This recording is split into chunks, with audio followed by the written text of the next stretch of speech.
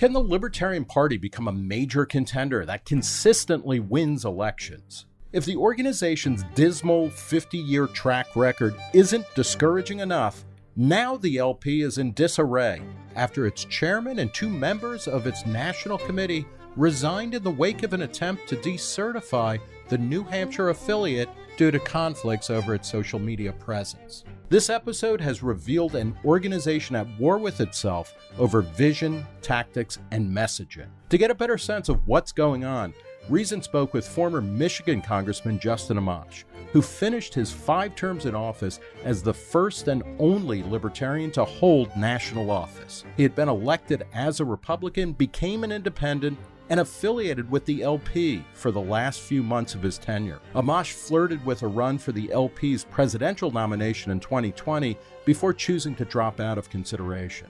Despite not holding an official position in the party's leadership, he is its best-known member. In the wake of the recent scandal, he chastised the New Hampshire affiliate for what he called its horrible messaging, even as he said attempts to remove its leadership were illegitimate. I'm committed to making the Libertarian Party a major contender that consistently wins elections, he wrote. We must work together to build a big tent party that can take on the old parties and defend the rights of the people.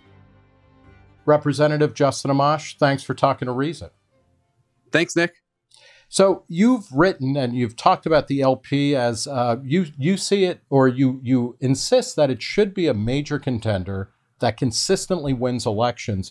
How are you feeling about that right now in the wake of this, resignation of the Libertarian Party's national chairperson, as well as 2 members of the Libertarian National Committee?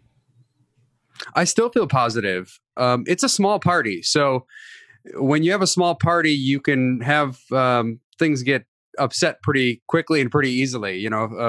A few people shake up one state affiliate and all of a sudden a lot of things start to crumble. So it's not that surprising when you have a party of this size. But my goal is to make the party much, much larger. And when you have a much larger party, things like this just don't have the same impact. I mean, when you look at the Republican Party or the Democratic Party, they have crazy stuff going on all the time. And the party doesn't fall apart because it's big enough and robust enough. So that's kind of a success story, right? Their parties fall apart because they are rife with liars and hypocrites. The Libertarian Party falls apart because people disagree. Yeah, I mean, Okay. it's small. It's not that the party is falling apart. It's that the party doesn't really have an identity yet. Okay. It doesn't have a clear identity. Let's talk about that in a second. I want to ask, because in a tweet that came out right after all of this stuff between the National Party and particularly things going on in the Libertarian Party of New Hampshire came out, you wrote, I think what was a perfectly balanced kind of discussion. You said that there was a due process violation on the part of the National Party or some people in the National Party. What due process got mucked up in this? Well, it didn't seem to me that you could just go off and start a new state affiliate and claim that it was the legitimate state affiliate without going through proper channels. Yeah. You can't just have one state party chairman go off and do that. And it doesn't reflect on my opinion of the, do I agree with the chairman philosophically or not? I had plenty of concerns about the way the Libertarian Party of New Hampshire was running its social media accounts and other things that were going on. But at the same time, you have to go through the proper process. And if we don't like what's going on with the state affiliate, the thing you do is bring it to the attention of the party at large. You might bring it to the attention of the Libertarian National Committee. You definitely bring it to the attention of people within the state, but you don't just run off and form a new state affiliate and say, well, this is the new party. And we're going to also take the resources, by the way, of the old party and lock out the executive committee that was elected at the previous election. So in the same statement about it, you talked about horrible messaging and edgelording coming from people running, particularly the social media account of the Libertarian Party of New Hampshire. What were the examples of that, or what were the horrible messages that were being sent? Oh, there was one about John McCain's brain tumor. There was that stuff McCain's brain tumor saved more lives than Anthony Fauci. Something like that. There was another one about child labor. There were a lot of examples, and the person who was allegedly doing the tweets through the party account was also putting out some pretty crazy personal tweets as well. So, there was a lot of horrible messaging.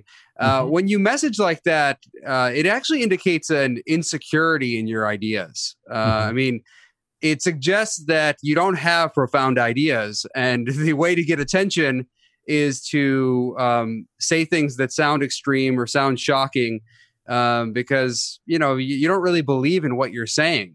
You've just got to get some attention some other way. I always would tell my staff, whenever we'd write anything, cut out some of the adjectives, cut out the descriptions, like of how we feel about it. Just talk about the facts, talk about what's going on. If you have really profound ideas, if you have solid ideas, if you're speaking the truth, people will latch onto that. It's actually when you don't have a solid foundation that you have to resort to all sorts of edgelording or shock value in order to bring some attention to it. Can I suggest this is the Michigander in you coming out like Ernest Hemingway? You want to get rid of adjectives and just have simple declarative sentences, right? I love Ernest Hemingway, and it's funny you bring Hemingway up, because I would tell my staff we have to write like Ernest Hemingway. I encourage them to read Ernest Hemingway, and said, when we write, we're going to try to write more like Ernest Hemingway. Keep it simple. Right now, it seems like the party is acting more like Ernest Hemingway towards the very end of his life, though, right? Putting the gun in their own mouths. So you talk about like the Libertarian Party's identity or message. Where is the lack of clarity coming from? And then what is the process by which a unified message comes out? And what do you think that message should be? I think part of the problems was that we have had a relatively weak libertarian national committee. The party at the highest level has been pretty weak. And this is not an indictment of the particular people. There are people who work in the Libertarian Party and work at the LNC who work very hard, have dedicated a lot of time and effort to it, and have built up something that has been successful in many respects. For example, we've been getting ballot access for several years. And Gary Johnson, despite all of the criticisms, was the most successful presidential candidate that the Libertarian Party has had. Can I add? I mean, like, people say this all the time, and it's true. I was preparing for this, and I was looking at the 50-year history of the LP. Currently, and I think one of them might have resigned. There are two state-level officers, over a 50-year period. So the LP electorally isn't doing particularly well. But Gary Johnson, 4 years ago or 5 years ago now, did historically well. Joe Jurgensen, in a weird campaign with virtually no publicity, got the second highest vote total ever in the LP. So is it possible that actually the reason why there's so much clamor going on is because maybe in the last three presidential elections, we've had basically like 1 million votes? Or better. I mean, substantially more. So maybe the party is worth fighting over now. It is worth fighting over. And I think that is part of what's going on. I think there is a sense that the party has capacity now to make a difference. And there are people now who want to be able to use that capacity. Right. So there is a fight now for what does the Libertarian Party stand for? What does it mean to be in the Libertarian Party? Yeah. And I still think, despite the recent successes, I agree with many of the people who have been critical of the party in suggesting that the party hasn't really made an effort to stand out. A lot of times it presents itself as the third option. It presents itself as something that is a fallback sort of choice, and hasn't really distinguished itself from the Republican Party or the Democratic Party. And we need to do more of that, because we have ideas, we have principles, we have policies that I think more Americans identify with than the Republicans or the Democrats have. Yeah. So what are some of those key, is it a question of like hammering home the topics that, or the subjects, the policy areas that people agree with? Or is it the type of messaging? Because I was looking at Gallup, a couple times a year releases political self-identification polls. What do most people think, regardless of whether they register as a Republican, a Democrat, a Libertarian, whatever? How do they identify themselves? And just recently, it was like 40% of Americans say they are independent, 30% say they're Democrat, 24% say they're Republican. So, granted, a lot of everybody votes basically either Democratic or Republican, but for the past 20 years, there has been a plurality of people who say they're independent. How do the libertarians get to those people? What are the issues that they need to really kind of focus on? Well, I think we need to focus on federalism, decentralization, localism. I think when you talk to people, and I've done a lot of that during my time in office, talk to people about what concerns them. A lot of it comes down to who is doing what and who has the power to do what. And at any given moment, people prefer the federal government to have more power than the state government. But as a general matter, people actually prefer decisions being made closer to home. This is across the board. You can talk to Republicans, you can talk to Democrats, and as a general matter, they do not prefer the decisions being made far away. And I think Democrats got to see that with Donald Trump in office. They got to really feel what it's like to have someone at the federal level doing things that they vehemently disagree with, and hoping and dreaming of having more power at home to make their own decisions. And actually, you saw a lot of cities and states try to go on their own on a number of issues to say, like, look, we don't care what Donald Trump's doing. We're going to do our own thing. So I think Democrats understand this now better than ever. Republicans certainly for a long time have spoken about federalism. They haven't always lived up to it, and they certainly didn't live up to it during the Donald Trump years.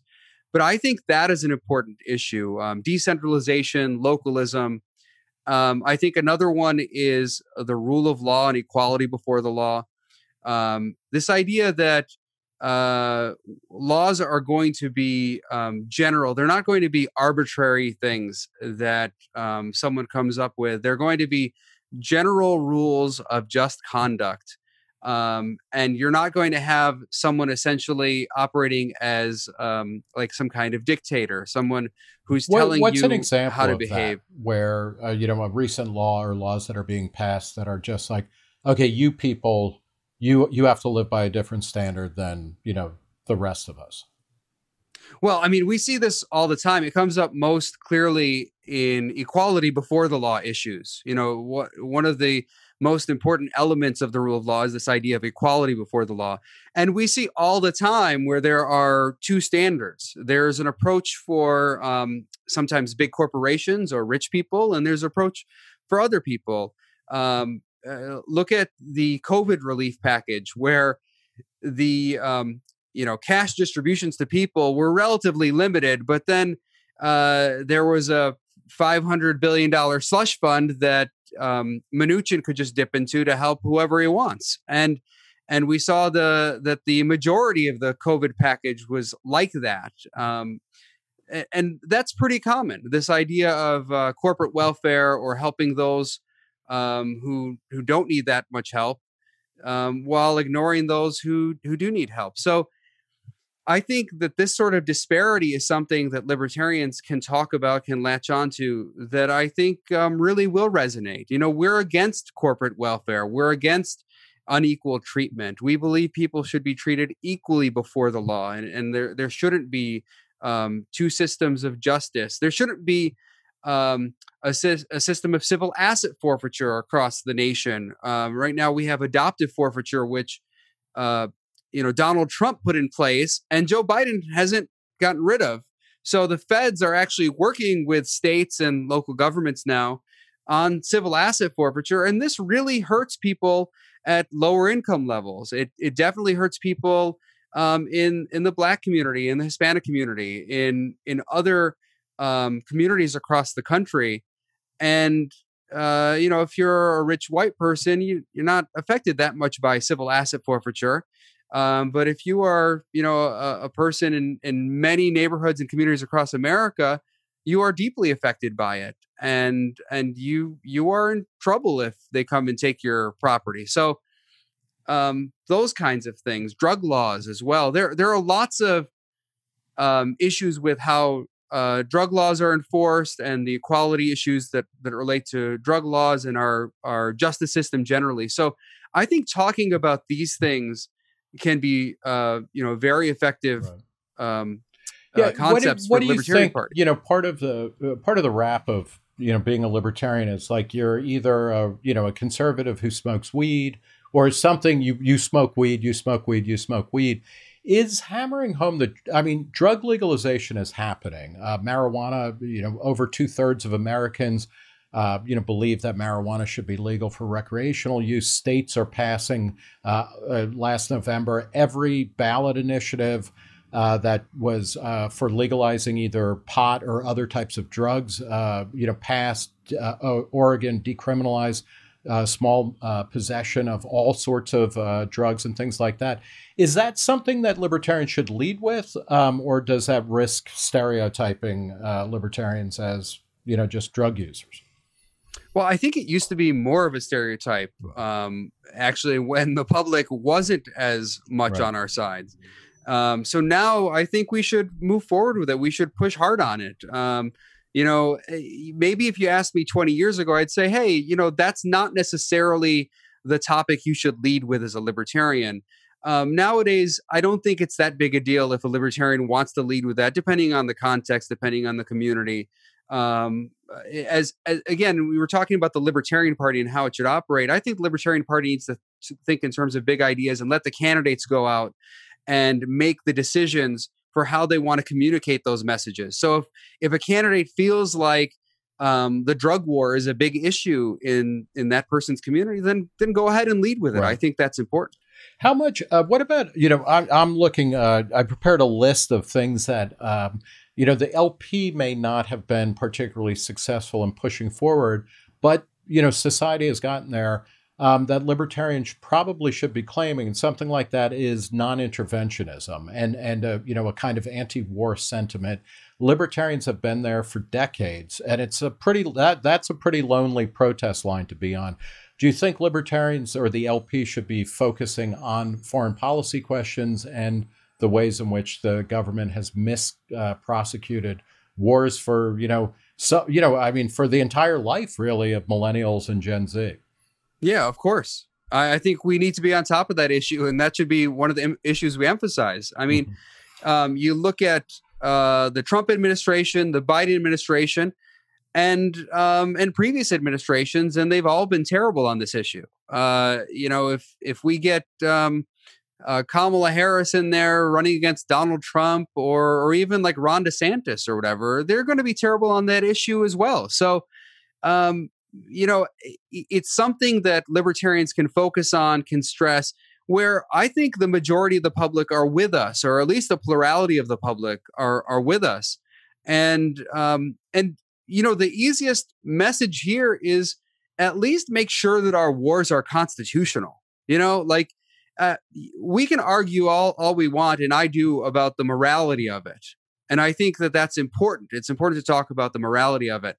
But a baby step, at least an initial step that gets most of the public on our side, is the wars need to be constitutional. If they're not authorized, they're not authorized. And there are currently no legitimately authorized wars, in my opinion. When you look at the 2001 AUMF, that was for going after the perpetrators of the 9/11 attacks. It is not for willy-nilly terrorism here or there. And when you look at the 2002 AUMF, that's for going after Saddam Hussein's Iraqi regime. It's not for just general matters in Iraq or in the Levant or the Fertile Crescent or wherever. It's not for that kind of thing. So I think we need to focus on that as an initial step, and then we can bring people along to a lot of the other aspects of war, the immorality of it. But look, you can stop a lot of it by just talking about how it's unconstitutional, it's not authorized. The American people haven't supported it. I don't want to put you on the spot in terms of Monday morning quarterbacking Gary Johnson or Joe Jorgensen, but where did they fail then? Because, in a lot of this stuff, they talked about being anti-war. They talked about being in favor of federalization of laws and of decentralization, of pushing decision-making down to as local a level as possible and things like that. So what failed in their, general issue set, or was it more the way in which they expressed themselves? Well, I think Joe Jorgensen was at a clear disadvantage in this election because of the way it played out, because you had such a polarized electorate and there was such a compressed time period for the campaign.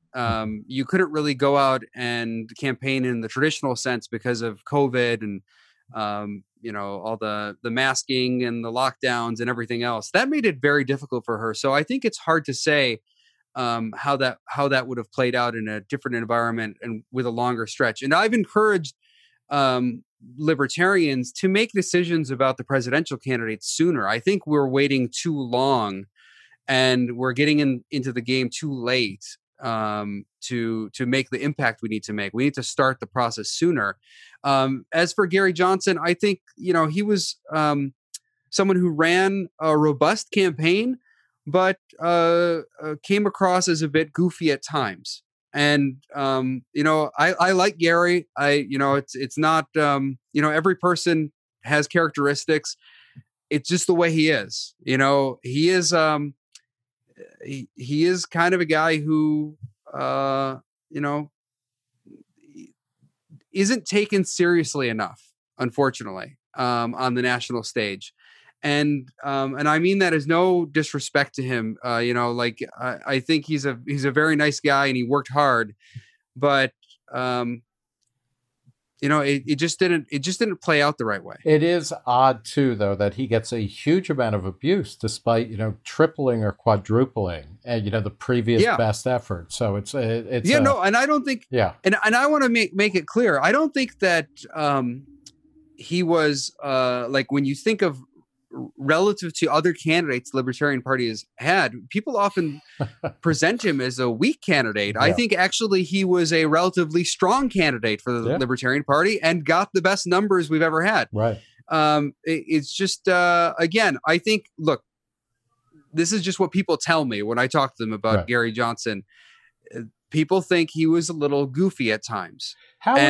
That is, that's just a personal characteristic. And I'm not sure that's something someone can change. That just is something, I'm sure people have, adjectives to describe me and to describe you. And that's just the way life is. How important is it for the Libertarian Party to be a political party as opposed to a kind of libertarian outreach group? Because, one of the things that was different about Gary Johnson and, Bill Weld, his vice president, is that they were both twice elected governors of, states. They actually, lived and worked as politicians who got into office. That doesn't always mean anything. I mean, somebody like Bob Barr had been a former congressman, had been a Libertarian Party presidential candidate. Ron Paul had been in 88, he had been a congressman for a decade. But how important is it that the LP be a political party that is first and foremost about running campaigns and getting people into office at the state, local, and federal level? It's critically important. It's the Libertarian Party. It has to be both libertarian and a party. And I think a lot of people miss that. They are focused on turning it into some kind of activist group. And if you want to do activism, go out and start a nonprofit. The Libertarian Party is not for activism in that sense. Political parties exist to organize people to win elections. And we as a party have to go and reach out to people who think of themselves as libertarian or who can fairly easily be brought over to the libertarian side. And I think actually that's a very big pool of voters. That's not a small pool of voters. if you're going out and trying to, evangelize people and convert them into libertarians, I think you will fail as a political party. You can't do that. That's for outside organizations. That's for entertainers, podcasters, other people. But it is not for the political party. The political party has to go find libertarians and bring them together. And when you talk about all of those independent voters out there, it might be 50% of the electorate or something like that. When you talk about all those independent voters, those are available voters. Those are people who are open to voting for a libertarian candidate. And because of the nature of this country, because we are a very classically liberal country, I mean that we are a country that believes in a lot of the things that the Libertarian Party believes in. Like, people believe in it innately, inherently. A lot of our structures and systems are built up around classical liberalism, including our Constitution. So when you talk to people, there is a classical liberal bias in most Americans. So it is not actually that hard to bring them over to libertarianism.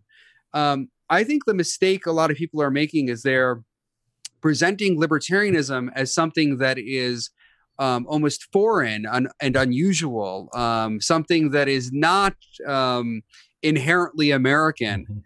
And they're presenting it as something that is very different. And look, I'm gonna shock you with how different this is. When actually we should be doing the opposite. We should be showing them how mainstream this is, how practical this is, how American it is. It is the essence of America, is this sort of libertarian philosophy. So and that in a nutshell, I mean, it's kind of like live and let live.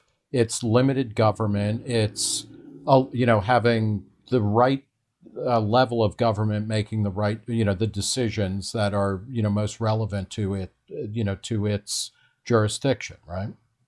Yeah, absolutely. It's all of those things. It's protecting our rights. When people think about the First Amendment or the Second Amendment or the Fourth Amendment, we're thinking of things that are very libertarian. When we watch movies, how often are the plots libertarian plots? It's the government trying to do something corrupt, and they're violating people's rights, and they're using your data in nefarious ways.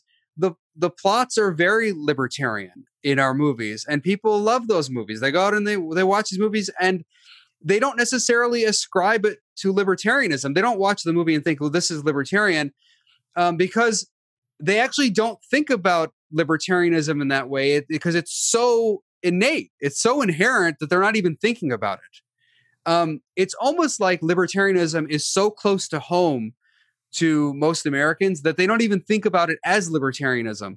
And so when we as a party go out and try to say libertarianism is this other thing, it's this foreign concept, it's this unusual thing, we are actually pushing people away. What we want to say to them is, this is what you already believe. You already hold these views. And then we bring them along. Maybe they have some inconsistencies. So, okay, they do generally hold those views, but they have some other inconsistent views.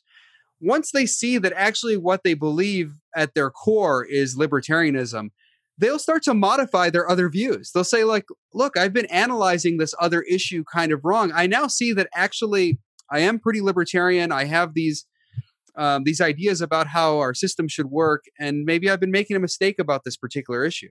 So you can bring them along on other issues by showing them how libertarian they are in the first place.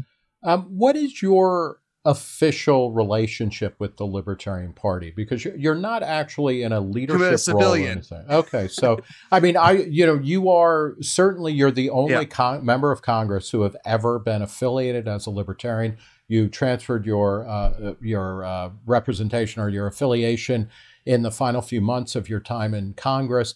Are you going to be running for libertarian offices in the future, or running for office as a libertarian? I hope I can. Yeah. I mean, I hope I can run as a libertarian in the future. I don't think the time for me to do that is right now. I'm happy spending time with my family right now, taking a break from political life. But I do want to build up a big, strong party that believes in libertarian principles, that can advocate for these principles effectively and bring people together. And I'd love to be a part of that. So it's a matter of using my skills and talents right now to grow that party, and then we can talk about in the future what I might do. You know, if I want to run for office again, and what office I might want to run for. But right now, I want to make sure that we do have a party that can compete with the two old parties, because the old parties aren't cutting it. Nobody thinks that they're cutting it. Nobody is happy with this. I mean, like when you look across America, there's maybe 10% on one side and 10% on the other side who are really happy with it. And then everyone else, about 70, 80% of the country, is unhappy with the system. So we can do better. And I want to be part of building that up. What are the lessons from COVID? You know, this, because I want to get into a couple more of the specific issues that, and get your sense of whether or not the LP at the national level or, at the atomic level should be emphasizing. It seems like the response to COVID, in ways big and small, was nothing short of disastrous, stupid, certainly anti-freedom. Is this a great way to talk about how a Libertarian Party approach, or if Libertarians had been in office, they would have done things differently and better? I think it's important to talk about. I mean, we can talk about the way the FDA works and the CDC. Those are things that Libertarians have been critical about for a long time. We can talk about the way things were centralized in very dangerous and harmful ways. I mean, we saw across the country centralization actually do tremendous damage, where ideas came from the top, and people were either coerced or compelled in some way to follow those ideas all the way through, from the national level down to the local grocery store, and how that actually did tremendous damage. It helped spread COVID. It created a lot of harm. We saw people go on TV and tell us one week that you shouldn't buy masks, and then a few weeks later, oh yeah, you definitely should buy masks. People, constantly changing their mind about that stuff. This is why we want decentralization. We want people to try different things. And actually, by the way, the results of all of it, when you look at how the states fared, it seems like the differences across the states, while some states were very much criticized for how they approached it, and other states were patted on the back, some of the worst states were the ones that had the most restrictive lockdowns and the restrictive approaches.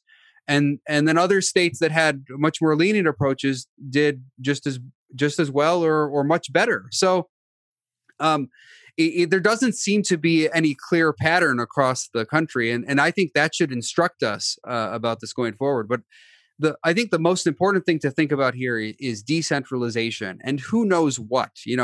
How much information does the president of the United States have about your local community? How much information does the president have about your local store or your family and how it lives its life?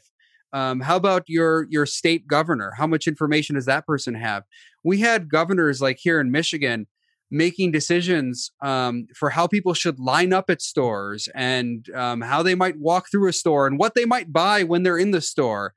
And all of those things proved to be total failures, so much so that these governors who pushed them eventually had to rescind them, but they quietly rescind them. Like, oh, well, we're quietly going to do away with this. And when Whitmer was not as high profile as a hypocrite as somebody like Gavin Newsom in California, but she also was more than willing to, break her own travel, telling people don't travel, because it suited her. That's obviously a lesson that a lot of people are going to respond to.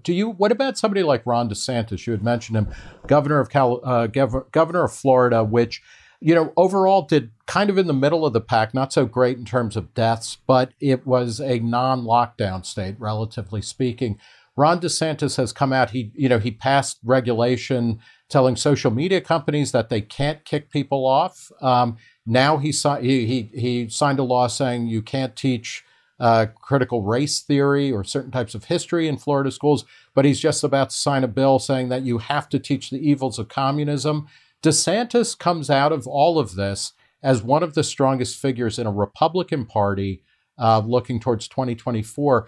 What's wrong with Ron DeSantis? I mean, is he the type of person who's kind of free markety? Is he going to suck up a lot of oxygen that the Libertarian Party should actually be, getting? Well, it depends on what kind of audience we're going for. I mean, if we're trying to be a big party that can win over, say, a third of the electorate, then he won't suck up the oxygen. If you're trying to be a small party that's focused on just, owning the libs or edgelording, then yeah, he'll suck up a lot of the oxygen, because Trump and DeSantis and those types of Republicans, the national conservatives, if you will, they've already got that lane. That's their lane. And if you want to be in that lane, go ahead and be in that lane. But it's not really in the Libertarian Party. The Libertarian Party is not a party of national conservatives. We're not the party that's going to tell people that we know better how they should educate their children, that the state government's going to come in and tell them that, yes, you must do it this way. People always will make the excuse, well, there's taxpayer money going to it. So, as long as there's taxpayer money going to it, we're going to tell them exactly what to do. Well, the answer then is to get the taxpayer money out of it, or accept that even when there is taxpayer money in it, people still should have the freedom to make decisions. I mean, if we're going to go down the taxpayer money road, people could make an excuse for, violating the rights of anyone, for coming in and coercing anyone to do anything, because they'll say we all receive some kind of taxpayer money, right? You receive a child tax credit. Okay, you receive some taxpayer money. How about the road to your house? Did taxpayers pay for that? Okay, then we're going to tell you exactly how you can, deal with your lawn or whatever. So you're always going to have taxpayer money intertwined in our lives, and you can't use that as an excuse to say, well, now the government can come in and tell you exactly how to live your life because there's some taxpayer money involved. Because I think this is what national conservatives are saying, basically. Well, as long as there's taxpayer money going to public schools, we're going to tell them exactly how to teach the children. But I don't know how this is any different than the left. Yeah, it's the exact inverse, right? Like you either learn that America is irredeemably racist, or you learn that it is, irredeemably non-racist. But the idea that you, as a parent, might get to pick where your kid goes to school, you're kind of out of luck. Yeah. Yeah. Go ahead. No, I was just saying, if you don't like that, then we should support private schools and private education. There are other routes that we can support. There are other ways. If you don't want, your kids indoctrinated in whatever way, if that's the word to use, then there are other routes, and we can find those routes together.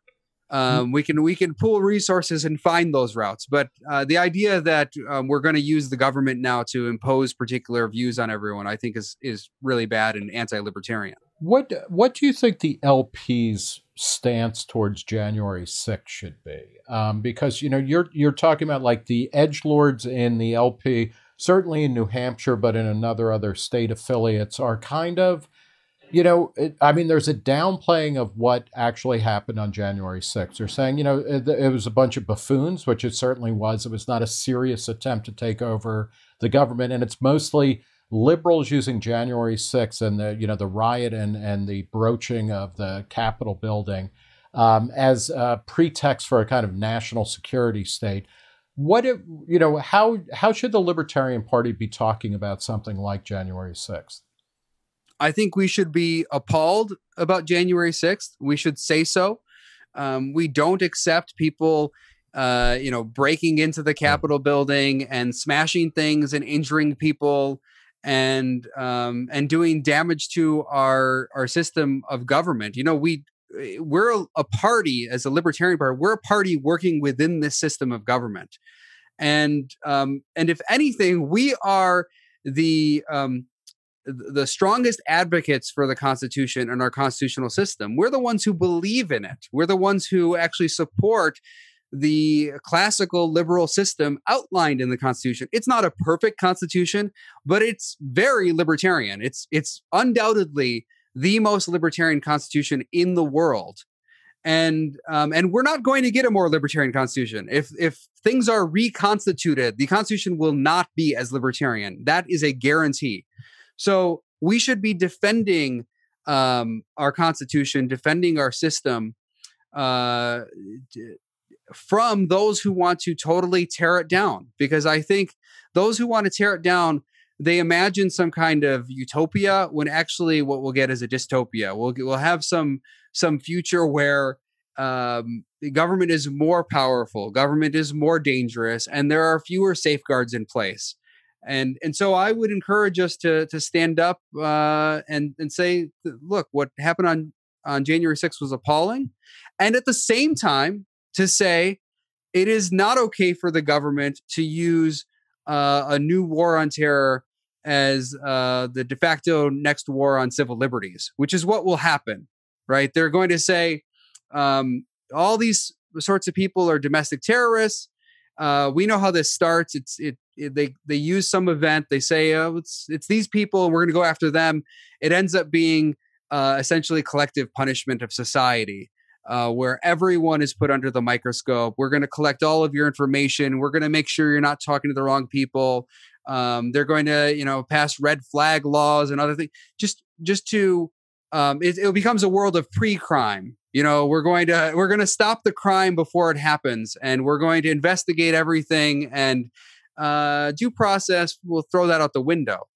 In my opinion, the best way for libertarians to advocate for this is to advocate to stop that kind of thing, is to say, look, we are horrified by the events of January 6th. We totally condemn that kind of stuff. And we totally condemn and oppose the use of January 6th to bring about a new war on civil liberties. So here is one of the weird juncture points of, I think, you call them the edgelords in the Libertarian Party. Certainly this was at work in the New Hampshire social media messaging stuff. It's part of the Mises Caucus, which is an ascendant group within the Libertarian Party who tend to be more, they'll say they're more principled, they're more extreme. They want to push the envelope. But on the one hand, libertarians tend to be very anti-police. They believe in legitimate law enforcement, but libertarians for decades have been in the front of trying to end asset forfeiture, or getting rid of qualified immunity, of having the police have fewer things to do by legalizing more things and not criminalizing. On another level, because the current debate over defunding the police and reining in the police came in the wake of the arrest and the death of George Floyd at the hands of police, people in the Mises Caucus, people in the LP of New Hampshire say, wokeism is taking over the LP. One of the reasons why Jo Jorgensen was kind of put down by this faction was that she had at one point said, citing an old piece by a guy who was at the Cato Institute at the time, saying that libertarians had to be actively anti-racist. She was, brushed aside as a Marxist, as a Black Lives Matter, aficionado. What is the message that needs to be taken out of kind of traditional libertarian concerns about the police state and then this backlash against wokeism? Well, I think we have to, walk a fine line. I don't think you want to adopt all of the language that's used by the left, because sometimes that gets misinterpreted. Just like you don't want to adopt all the language used by the right. There are certain messages that convey a certain meaning. And in any case, we don't need to adopt those things, because we are a party that has a long history of being critical of abusive policing. We have a long history of protecting civil liberties and civil rights. So we can stand on our own and say our own thing. We don't have to mimic the language of others. And I do think that when you start to mimic that language, you run the risk of being misinterpreted. And that, I think, is also not helpful to our efforts to be misinterpreted. So look, I understand the criticism that Jo Jorgensen faced at the time. I think maybe people were too harsh on her, but I understand where they were coming from. At the same time, I do worry that there are a lot of people now in the Libertarian Party who are afraid to say the right thing for politically correct reasons in the other direction, right? It's like, it's not okay to just not be woke. You must be actively anti-woke, right? You know, like there's a new anti-wokeism that is starting to permeate the party that I think can also be dangerous, because then it leads you astray. It leads you away from your own principles. Right. If you're about to say something to stand up for someone's rights, or say something about the George Floyd situation, or say something about policing or ending qualified immunity, or whatever the issue might be, and you're stopped, if you hesitate because you don't want to be perceived as being woke, that is also a problem. That's a weakness. And I think that there are people in the party now who have to reconcile with that. They have to look themselves in the mirror and say, like, you know, am I afraid to say libertarian things because I don't want to be perceived as being woke? Right. And that I saw, you know, people, you know, Juneteenth being named a new national holiday. I saw a lot of libertarians kind of, you know, questioning that, you know, and you know, which is weird. It's a very libertarian holiday. Like the whole idea, this is another one that gets me. The whole idea of ending slavery, you couldn't have a more libertarian event in history than this idea of emancipating people from being enslaved. So it's something libertarians should celebrate. And instead it was turned into, well, do we have too many federal holidays? And like, it sounds a little bit contrived, you know, like there's a lot of excuses being made for why it shouldn't happen. Look, if you don't like too many holidays, get rid of Columbus Day or some other day. But hey, you know, you're talking to an Italian American, so screw you, buddy. You know, with Italian, nobody's been put down more than Italian. Propose something else if you're worried about too many. I mean, because this is a very libertarian one. So like, you know, if you're a libertarian and this is the one that gets you, like, well, this is too far. Well, then propose getting rid of something else if you're really concerned about the number. Do you have of a sense? And if I'm not mistaken, you are a millennial, right? Technically, you're right on the cusp. I'm a Gen X in my opinion. Okay, you're Gen X in your opinion, but you're right at the border. I'm 1980, so I think most people will put me in Gen X, but that's right on the border. It's pretty close. Oh yeah. That would, I think it's 1981 or the first millennials, but you're right there on the cusp. One of the defining and by the way, I'm proud to be Gen X. Okay, the best generation.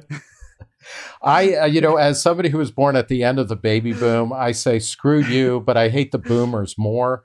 But let's talk about millennials and Gen Z, because one of the realities is that millennials and Gen Z are much more, you know, kind of multi-ethnic than older generations. Certainly boomers or the silent generation. And, you know, with that comes a different set of lived experiences and a couple, you know, different expectations.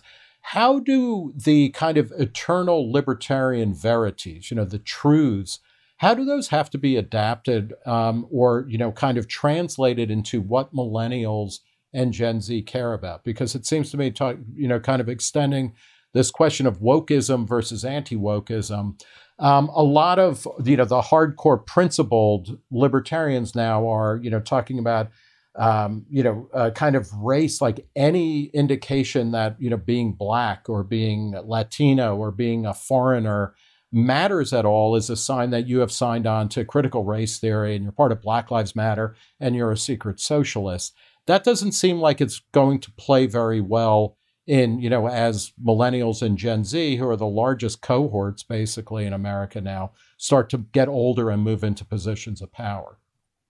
Yeah, it's not going to play well with them. And look, I understand the criticism of making everything about race. There are people out there who make everything about race, and that's definitely not what's going on in the world. Not everything is about race. There are a lot of factors involved. There are a lot of reasons why society has problems, and it's not all based on race. But to deny that race ever plays a role, I think, is also wrong. And there are people I know who come from a good place and they want to see everything as colorblind. They say, well, we have to be colorblind, and I don't see race and all that. But the problem is not whether you see race. The problem is whether other people see race. And there are still a lot of other people who do see race, and therefore it remains a problem. And I know this from interactions I've had with people, in my life, where people definitely do see race. And I have seen racism expressed to me very explicitly, not toward me, but toward others in my life. And I don't think I really saw it that much growing up, but I do see it these days. And so I think there is a problem that needs to be addressed. And young people, we have the advantage as a Libertarian Party in that we have been talking about social issues for a long time. We've been talking about equality for a long time. So there's a lot to latch onto. And so we have to be able to talk to them in a way that shows we do care about these things. We do understand that racism still exists, while also pointing out that racism is not the only problem, and that a lot of times problems that are described as racism are actually related to something else. It might be some discrimination based on income, or discrimination based on just where you sit within your community's hierarchy. Sometimes in a community, you might have, poor white people are considered at the lowest end. There might be communities in, Kentucky or West Virginia where this happens, and then there's discrimination of another sort that happens towards them. So, I think all of these things need to be talked about, and they should be talked about in a libertarian way. We don't have to adopt the left's rhetoric on it. We don't have to adopt the right's rhetoric on it. And I think the right and the left are trending toward the extremes, where on the left, more and more, it's the case that everything is about race. And on the right, it's more and more the case that nothing is about race. Like they're going to pretend like nothing is ever about race. And the only racist people are the people on the left who are constantly talking about race. That's the prevailing view now on the right. What about, here's a couple of issues that are, big among millennials and Gen Z people, and, present, complications, I think, for libertarians. One is voluntary association. And this is something that Gary Johnson in 2016 took a lot of heat for when he said, when posed with the question of should a baker in Colorado, should a Jewish heterosexual Christian baker, be forced to bake a gay Nazi wedding cake or something. And Gary's, hypothetical or response to that hypothetical was bake the cake. And a lot of libertarians would say, no, that's a Rubicon we cannot cross. And this comes up again and again. And now on the left, you have people saying, kick off everybody from Twitter or Facebook or YouTube who I disagree with, and because we have the rights of voluntary association, and I don't want to have to listen to Alex Jones. I don't want to have to know he's on the platform with me. Millennials care a lot about, the rights, kind of gestalt in a place. Libertarians, how do we make the argument that voluntary association is good, even when it empowers people to make decisions we don't want? Well, I think we don't agree with. Yeah. And I think technology helps with that. We live in a world where if someone is racist, if someone discriminates, if someone does something wrong, it's going to be out there for everyone to see. It's not hidden the way it might have been 40 or 50 years ago, where some business could be very racist, very discriminatory, and no one would really know much about it, other than the people maybe who are in that particular community or very close to the business.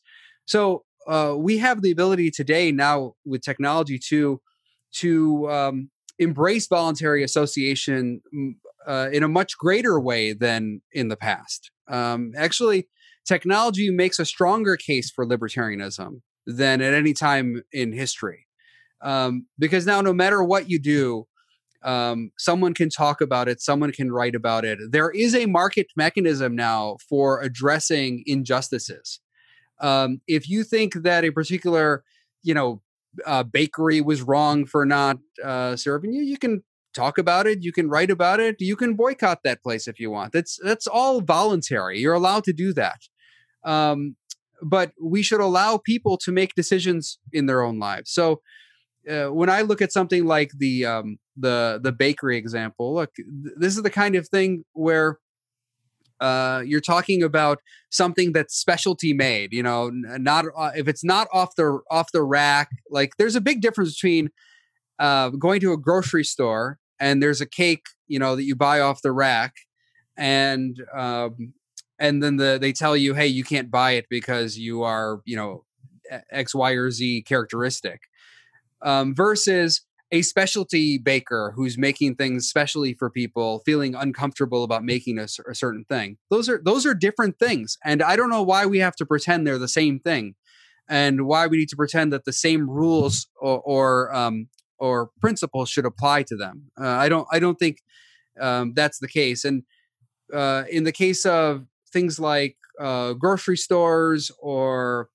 off the rack sort of retailers, I don't think there's any harm done to anyone by having rules in place that say, look, you serve anyone who comes in.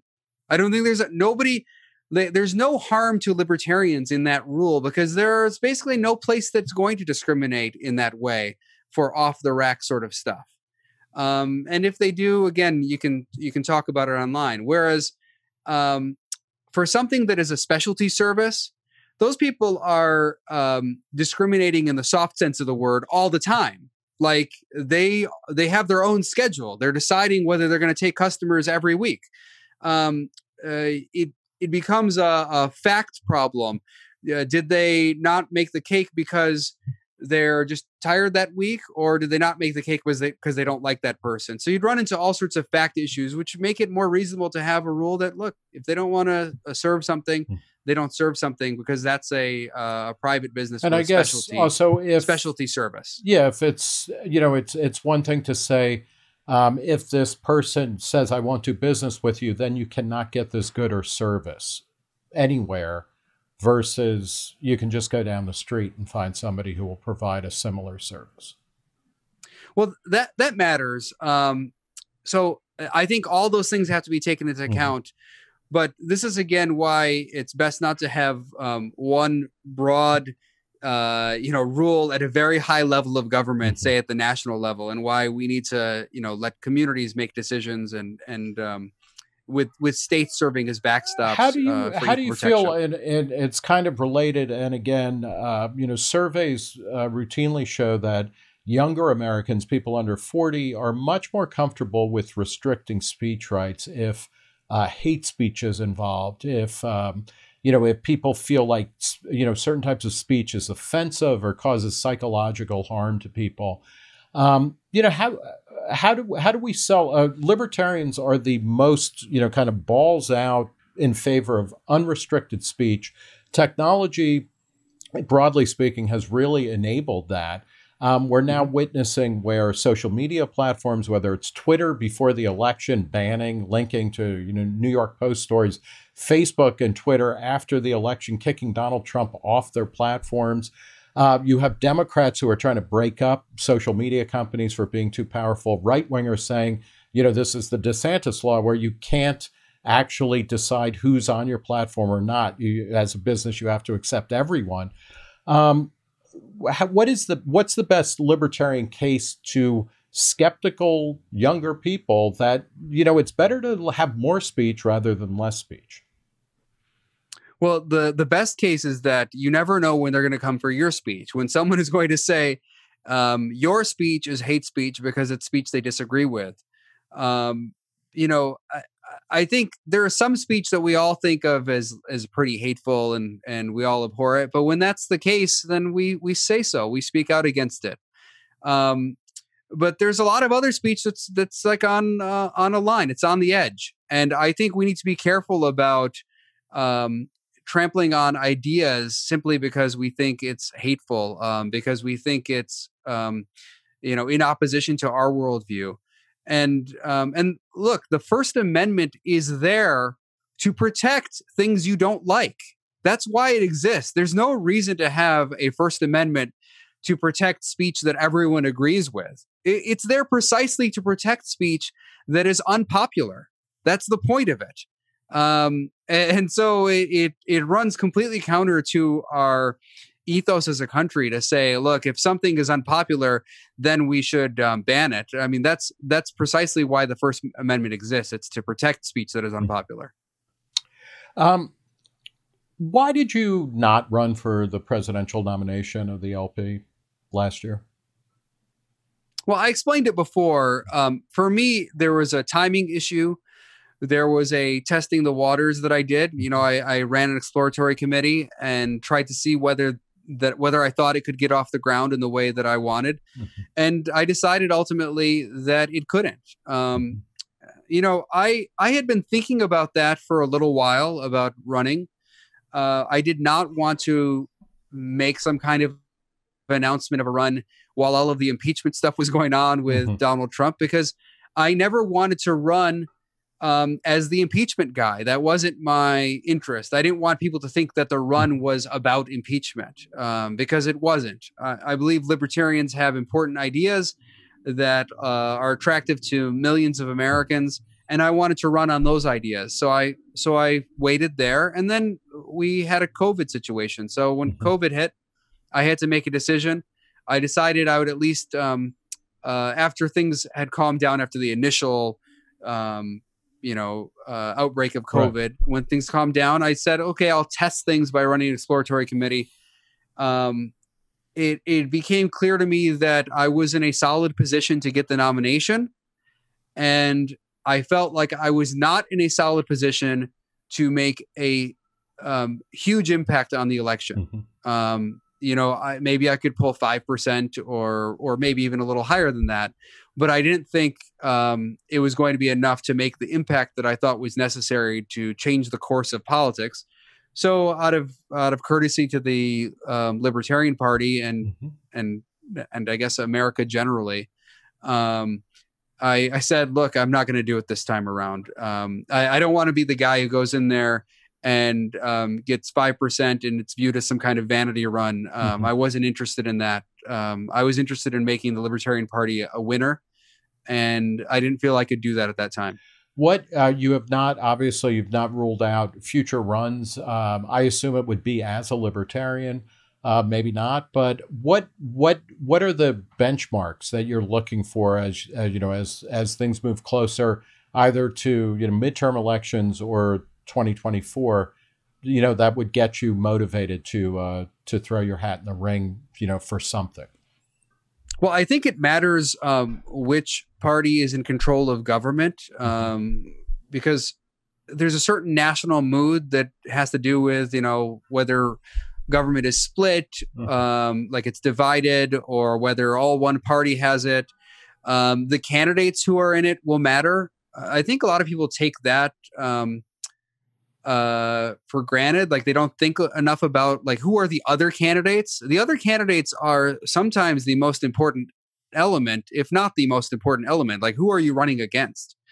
If you're running against Joe Biden and Donald Trump for something like the presidency, look, you've got two guys who are about 80 years old. I think there's an opportunity for a young candidate to present some different ideas and present a different way of looking at politics. Now, if you have a different set of candidates, you have to take that into consideration too. Like, there are candidates out there.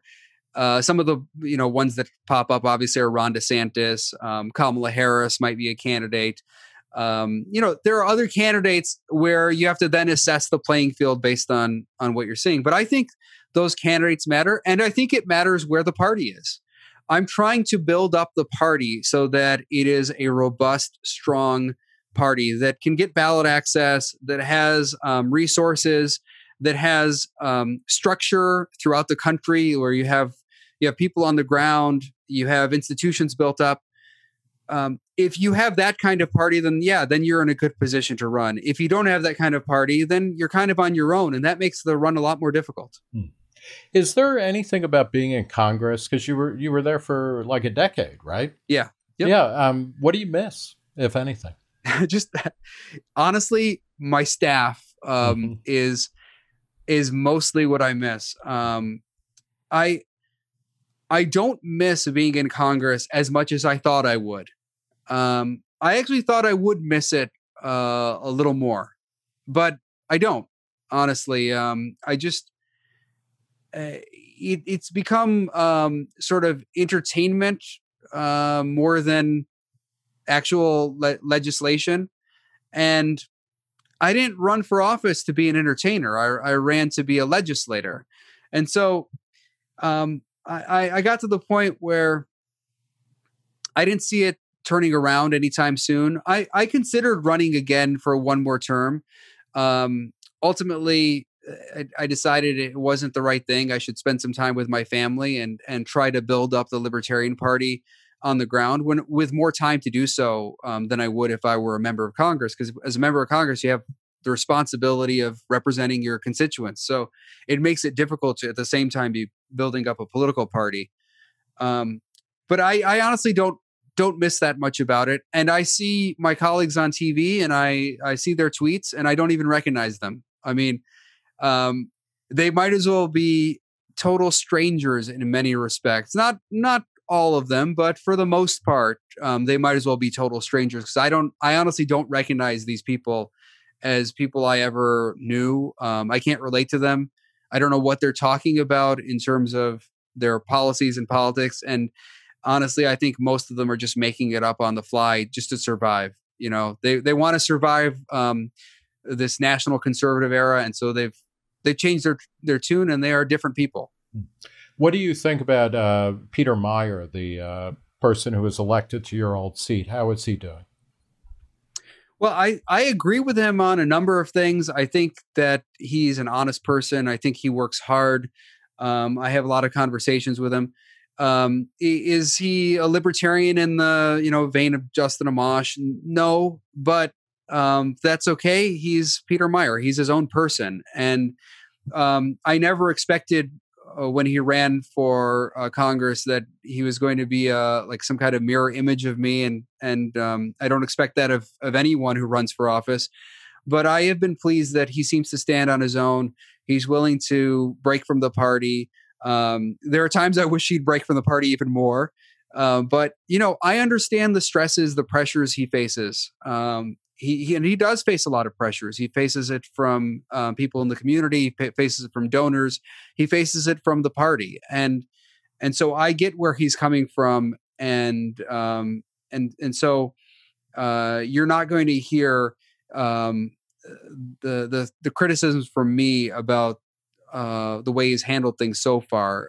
If I think he's taken a turn for the South, I'll be sure to mention it. But again, it's not about does he agree with me on everything. And I think that's really important to know. Like, I could criticize him on several pieces of legislation where I would have voted differently. But look, if I did that, I could criticize every member of Congress about the same thing. So that's not, right?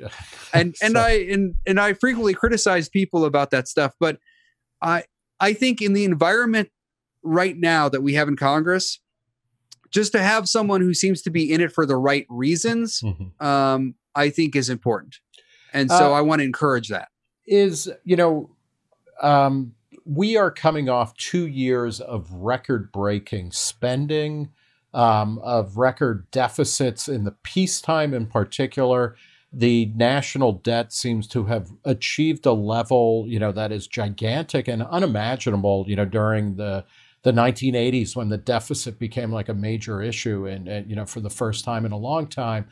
The government under Joe Biden seems to be interested and muscularized the federal government to start, kind of overseeing and regulating virtually every commercial transaction, it seems, that's going on.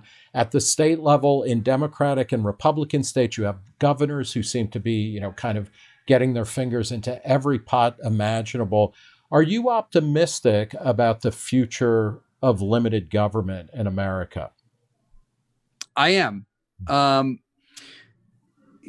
In one sense, we have a much more libertarian country than we've ever had. In another sense, we have a less libertarian country. What are the ways in which we're more libertarian? Well, look, on a number of issues, we've made great strides.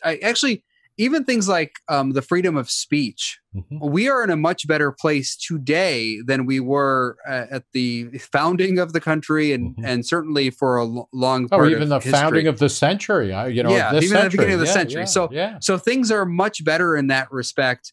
When we talk about equality before the law, I mean, we have much better equal treatment under the law than we did in prior generations. So there are many ways in which things have improved, and so I think liberty is on the rise generally, and people have a better understanding of the benefits of markets. And I think that the internet has actually been helpful in that regard, while it has also been harmful in other ways, in getting us to turn against each other in many ways. But at the same time, we're spending more than ever. The debt is rising. The federal government is assuming more and more power that used to belong to the states or local communities. So I think we have a long way to go to turn that around. Because if that continues to go in the direction of centralization, if we continue to have the federal government more empowered, eventually the other stuff will start to fall apart. I mean, you will start to backtrack on things like freedom of speech. You will backtrack on things like equality before the law, because anytime you have a central government with that much power, you end up the central government ends up having to cater to particular groups. When you have a very decentralized, diversified system, you have spread out responsibility. When the federal government is in charge of everything, all of a sudden it's like, well, MAGA is in charge of government, so it's going to be all MAGA all the time, or the progressives are in charge, so it's all progressive all the time. And when one group has total control of everything like that, there is a tendency to then assume extraordinary powers, to say, look, so much is being handled at this one level that we can't afford to let it go. We can't afford to let MAGA get back in power, right? We can't afford to let the Trump people get back. So we're going to put new restrictions in place. We're going to start to put new limits on the freedom of speech. We're going to do, there's a tendency when power is concentrated to try to preserve that power because so much is held at one level. And so I think that presents a real threat to civil liberties down the road. So while we've made so much progress, we do have to be on the lookout. And I'm optimistic because when you look at the totality of the United States over its history, you do see that we're moving in the right direction generally. Like I think we're generally a more libertarian country today than we were 50 years ago, 100 years ago, 150 years ago. And I'm confident that will continue, but we do have to be on the lookout. All right, we're going to leave it there. Thank you so much for talking, Justin Amash. All right, thanks, Nick.